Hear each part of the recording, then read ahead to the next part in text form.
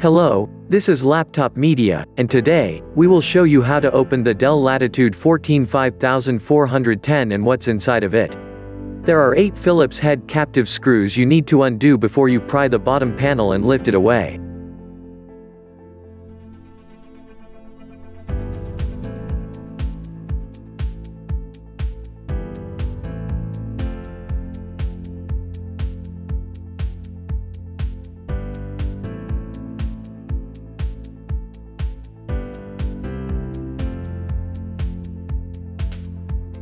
Please remember, it would be of great help to us if you just hit the like button and subscribe to our channel. That would motivate us to make even more and better videos for you. Inside, we see 2 relatively thin heat pipes making their way to the side of the notebook.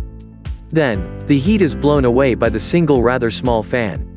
2 RAM SODIMM slots provide up to 32 GB of dual-channel DDR4 memory, operating at 2667 MHz. In terms of storage, there is one M.2 slot. Interestingly, in terms of battery, this device comes with 3 different units, when it comes to the capacity, a 42 Wh, 51 Wh, and a 68 Wh one. Should you get a unit with the smallest of them, there will be space inside for one 2.5-inch SATA drive as well.